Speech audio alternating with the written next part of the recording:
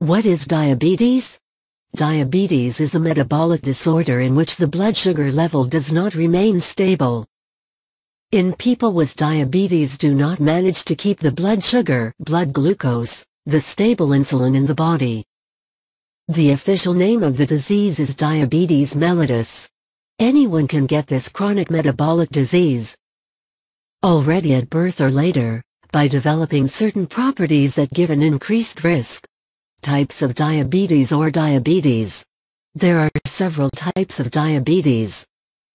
The most common are diabetes type 1 and type 2. Type 1 diabetes. The body does not produce insulin anymore. Type 2 diabetes. The pancreas makes too little insulin or the insulin does not work properly anymore. Type 2 is especially common in the elderly and in people who are overweight. Unfortunately, this type also becoming more common in young people. Gestational diabetes. Some women develop diabetes during pregnancy without diabetes.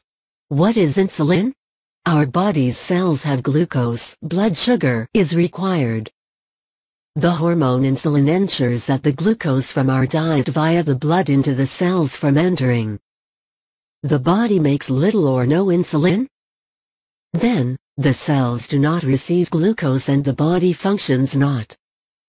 People who do not produce enough insulin or have themselves often administer insulin several times a day. What causes diabetes? Risk factors for developing type 1 diabetes are still barely known.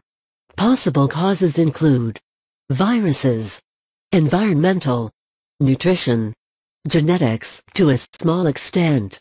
Type 2 diabetes is becoming more common.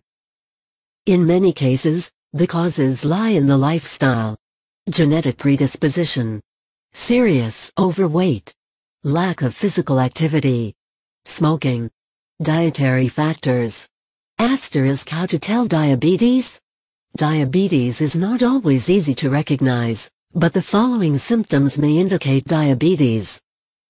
Always go to the doctor if you experience any of the following symptoms. Many have thirst, frequent urination, have a dry mouth, feel very tired, suffer from eye inflammation or blurred vision.